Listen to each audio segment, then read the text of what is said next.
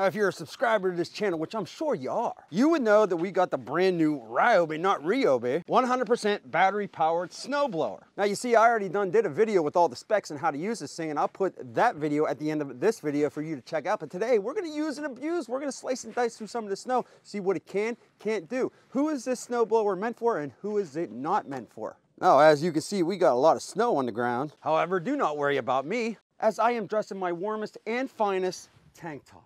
Do better next year.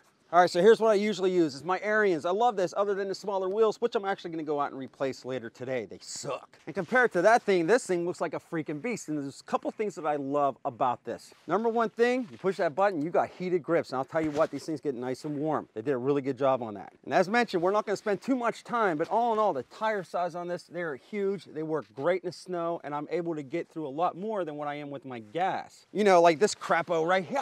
We had about 15 inches of snow droppage. I don't hate the snow. As you may or may not see right here, it's pretty freaking deep, yeah? We're gonna go through this. We're gonna see what it can and can't do in the battery life, but only if you subscribe.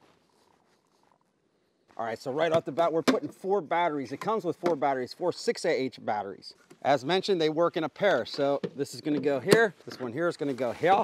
This one goes here.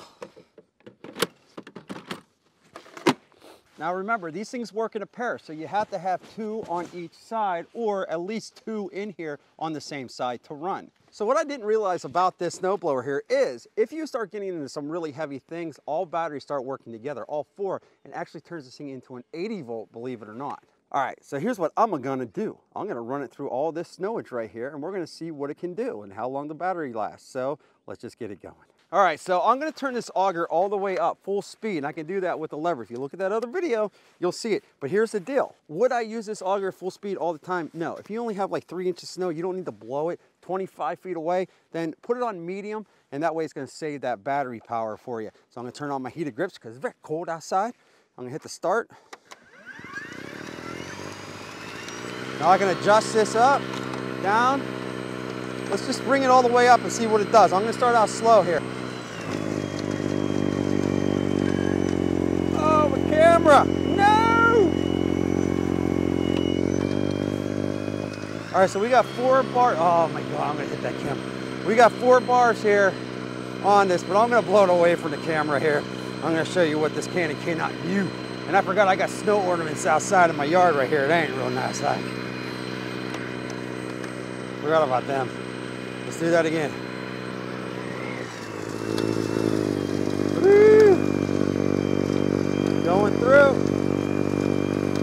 Going through. 4 bars. That thing really tosses that snow up in the air. I mean, seriously, look at it. Let's go back here. You know, let's go in the backyard here, because I'll tell you what, I know I'm gonna hit that damn snow ornament. Gonna end up getting Santa Claus all chopped up. Look at that thing go. We're not even on high. Now that's the path that I ended up doing earlier. So cold outside. Ugh, stuff's so nasty. All right, here we go. We're gonna cut a swath. Okay, so I am going to turn my auger up all the way here. Let's get this out that way, spin that way. Heated grip, start it up. Here we go. I'm gonna bring this speed down a little bit. Oh, great. All right, we're down to 3 bars each.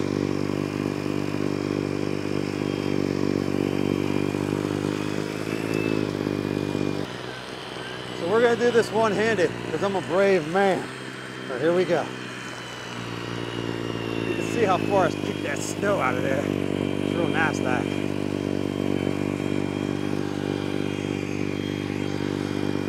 mean, it really does kick it out. We're still at 3 bars here. We're still in that big snow. It's hard to do with one hand. I don't got those friends to help me record this, so I just do it by myself. There it goes. Let me bring it out here to the side, and that way you can see it even further. There it goes. See that?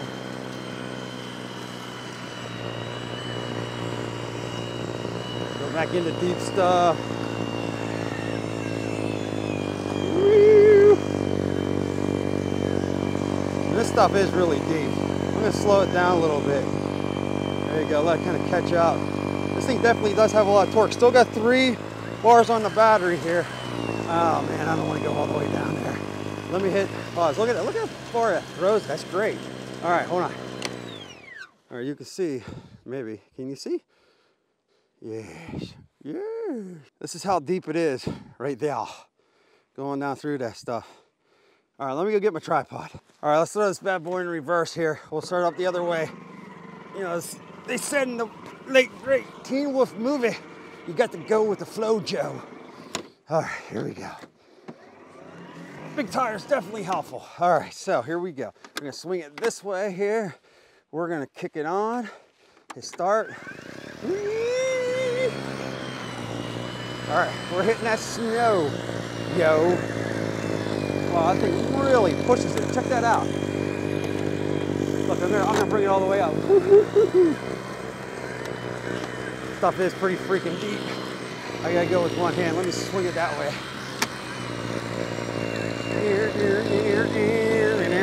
I'm in my moccasins, in my tank top. Everybody thinks I'm crazy. Yeah, kick it, kick it. This thing got a lot of torque in those augers. And he's getting stuck in those ruts. It's horrible. Let me go ahead and hit those tines for you real quick. I'll start it up, hit the start button. It takes and goes, man. And again, I'm gonna bring this down here. Back up. It's good. It just goes, it throws it. It throws it far. Now, as you can see right here, I still got 3 green bars, which is pretty darn good considering I'm going through this heavy stuff and making multiple passes. Let's just go the rest of the way up.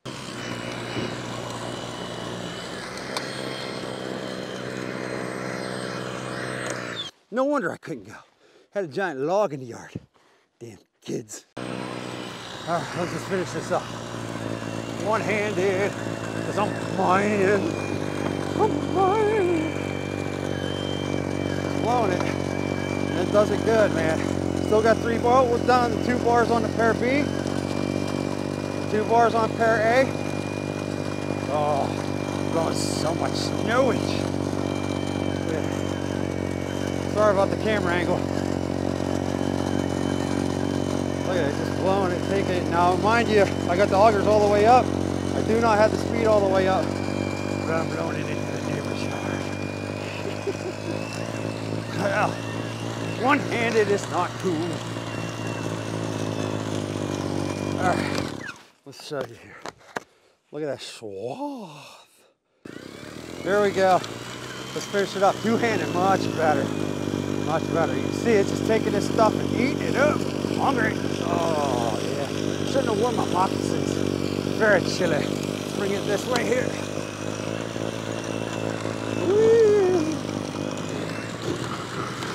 All right, so who is the snowblower for and who is the snowblower not for? All right, so obviously if you live in Alaska, Northern Canada, Siberia, this snowblower, not for you. Now, after letting this set for a couple of minutes, the battery life did go back up to 3 bars, but here's the thing. I just think they need larger batteries. They need at least a 10AH. The 6AH battery, you get 4 of them. They do work together. You know, if you need that extra oomph, it's gonna give you 80 volts, and you're gonna use all 4. It's gonna drain those batteries a little bit more. That was 15 inches of snow. And it was off of my driveway. It did really good, and it takes the snow and blows it. Now, there was some bog down, but there's a lot of torque on this, so it will take it and throw it out, and I haven't had any issues with stalls. So all in all, power-wise, impressive. If you're somebody that gets 4 or 5 inches of snow, maybe even up to 6 inches of snow, this is gonna be able to do your driveway, your sidewalk, and then some without any issues. Problem is the battery charge time. It takes me about an hour and a half to charge 2 batteries. So if I were you, because this takes 4 batteries, even though you could run it on 2, you might want to go out and buy an extra battery charger. I just don't like the downtime. You know, if there's a snowstorm or if there's constant snow coming and I got to throw those on the charger and it takes an hour and a half or maybe a little bit longer to charge those batteries, that's not good. So definitely need larger batteries, at least a 10AH, and I think this thing is going to be super awesome. I love that you don't have to deal with, you know, gas issues or trying to start this thing up. I really love that you don't have any starting issues. You just hit that button, it starts right up time after time, and it's great. As far as build quality goes, not the heaviest duty, but definitely built pretty well. There is metal down here, a lot of plastic up on top up here, but all in all, the main components shouldn't have any issues with them. So what's my final verdict on this? A lot of cool features, and I enjoy using this much more than my gas. The only thing I will say is, Dependability, when it comes to the run time, I still say gas is the way to go if you are living in climates that get a lot of snow all at once. However, again, if you are somebody that lives in an area that gets 4 or 5 inches of snow from time to time, this is going to be awesome. You will absolutely love it. Of course, I want to know what you think. Leave me a comment in the comment section below. Have you tried this yet? Are you planning on trying it? Love hearing your feedback. Also, if you could smash that like button, greatly appreciated. I always appreciate you stopping by. And with that, we'll be back with more videos soon.